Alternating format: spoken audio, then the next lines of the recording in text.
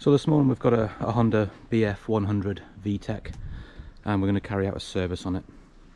This is quite a new engine. It's the one with the serial number. It starts BBMJ. This is a 1112766 and it weighs between 166 and 172 kilos. It's the BF100A. So we're going to do the gearbox now, the impeller. So I've trimmed the engine up, got a socket on there which is 27mm. I've taken the cotter pin out already and we're just going to brace it with some wood in there, and then we can just crack this nut off. There we go. Then we can remove the propeller, just makes life a little bit easier, and then we'll drop this lower unit off and change the impeller. So we'll just take the castellated nut off. And then lift the prop clean off, and then we'll put the nut back on just to protect the threads on the end. Put the prop to one side. And now we can get to these bolts, two here and two on the other side, and we should be able to lower the lower unit off to get to the impeller. So now we've got the engine trimmed up and level. I'm just going to take this Allen key head off this bolt to reveal a hidden bolt in there. And we'll remove this one first. There's two on each side. This one, there's the one on the top which does the trim tab. Now, I'm not sure whether that has anything to do with holding the lower unit on. I don't think it is. So we'll take out the 5 bolts and we should be able to withdraw the gearbox. So M14 on here. Just take the second one out first. Put it on the extension for better grip.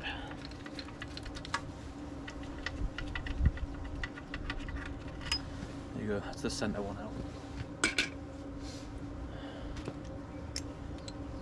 Now we'll do, got that centre M14. Now we've got 2 on each side. We'll remove them and the lower unit should pull out. It's a spline shifter, so there's no linkages to remove. That's the top one there I was on about. It's a rubber bung bolt there. It's outside the case and this is for the joint, and I believe that's just for the trim tab, so we're not gonna touch that one.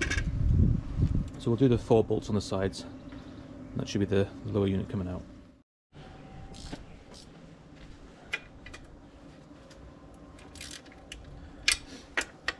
So we'll just slacken each one off, just so we know they're going to come out.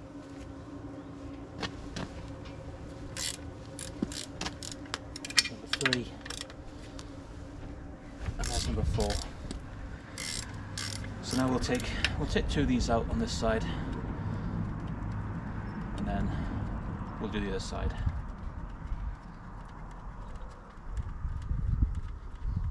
And what I like to do is when I do the last one, I always just leave a bit of a thread on with it exposed so we can knock it back, the lower unit, just to see there's number 1 out, just to see if it is drawn out.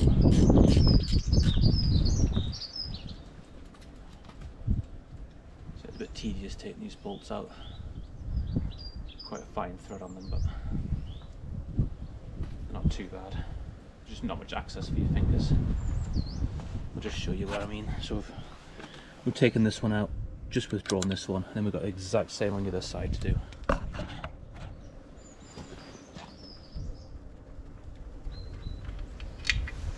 All the bolts are the same size as well. So we're going to leave the top one, which is here, for last. Which just makes it easier. So as you can see there, I gave it a tap and the joint is growing all the way around. We should be good to go.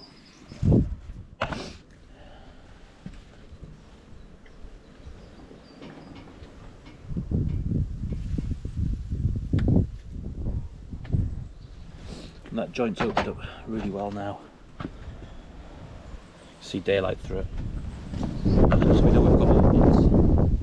It's just this last one.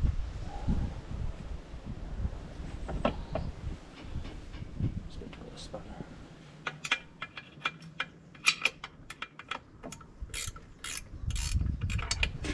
Right, so there we go, that's the last bolt out. Now it's just a case of withdrawing this in one movement. And there we go, there's the lower unit removed. We'll just prop this up somewhere. So there we go. Nice and easy. 1, 2, 3, 4, 5 bolts. There's the shaft scope there. And there it is, removed. We're just laying it down for now. And there's the impeller housing, which we're going to change now. So there it is, there's the lower unit in the bench. 4 bolts to remove, M12s, and the housing will slide up and off, and I've got the new impeller gaskets to put in. So the first job is we'll take all 4 of these bolts off. I believe they're all the same size, but we'll whiz them out and then I'll show you what we're dealing with after that. So that's all 4 bolts out, and now we can just lift off. That's the cover. The impeller cup, which has the impeller in it, which we'll lay out here so we know which way they came out. We've got the wear plate, there's a key, it's the drive key that drives the impeller, some spline, some dowels for locating. There's a few gaskets underneath, so we'll take them out as well, and then we'll see what we've got in the kit. So just looking at the old impeller, and there doesn't appear to be any sort of substantial wear on it at all. It looks pretty much brand new apart from the deformation of the vanes. So yeah, that could have probably gone another year, but better be changed now than not at all. So, no concern there with the old impeller. So that's the wear plate lifted off. Then we've got a gasket underneath, which we'll just pop up as well. Just pop it off those dowels. It comes off the shaft. There we go. And there's the sort of the intake underneath. Nice and clean. There's no build-up of any sediment, salt on there at all. Small bit on the impeller there, but nothing to worry about. So the first thing in the kit is the gasket, which just goes straight over,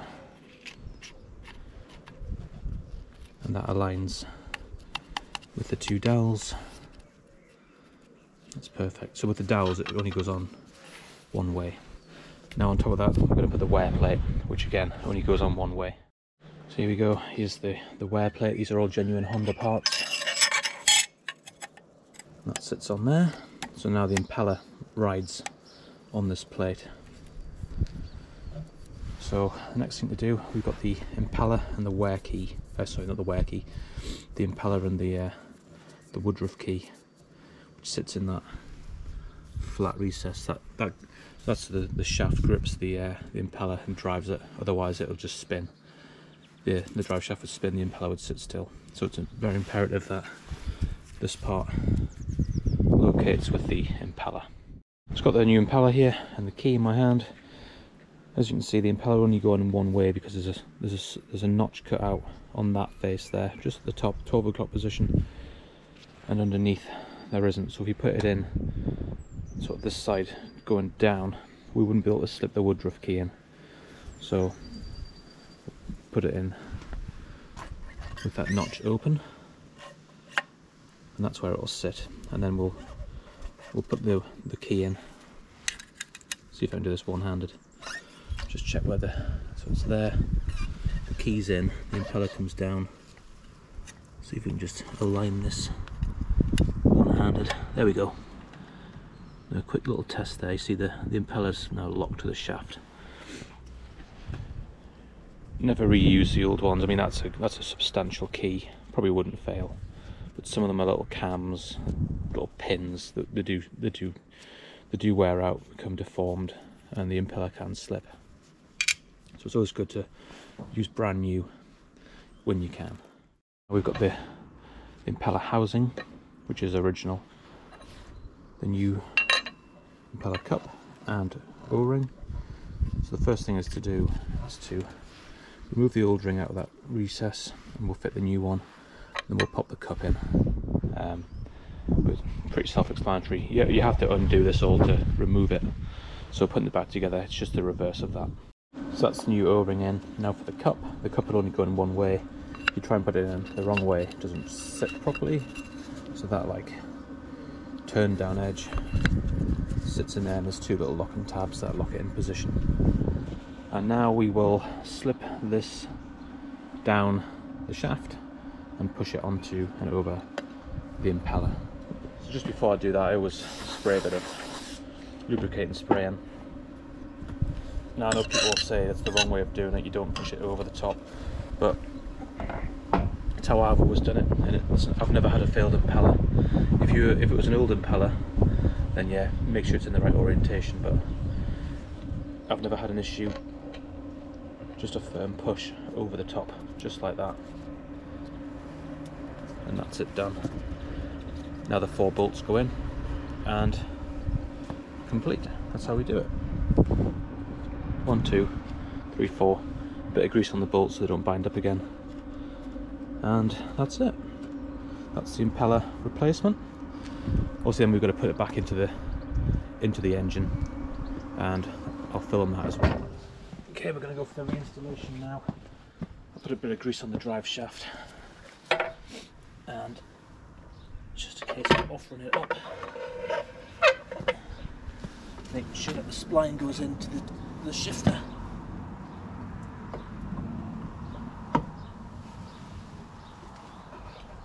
Into the water pickup tube. There's a few little dowels to locate as well, and that's it in. Bolts to hand. We should put one in first, just to secure it. There we go, as you can see, it's all plugged in. Just got the other 4 to do now, and that's the lower unit secured back on. So I'll do that off camera because there's no point me showing you, but remember it's just 1, 2, same on the other side, and we've got 1 in there as well. That one you don't have to touch, that's just for the trim tab, which is already aligned, and then we've got to put the prop back on. So we have it, that's the lower unit back on, the impeller's been changed. 1, 2, 3,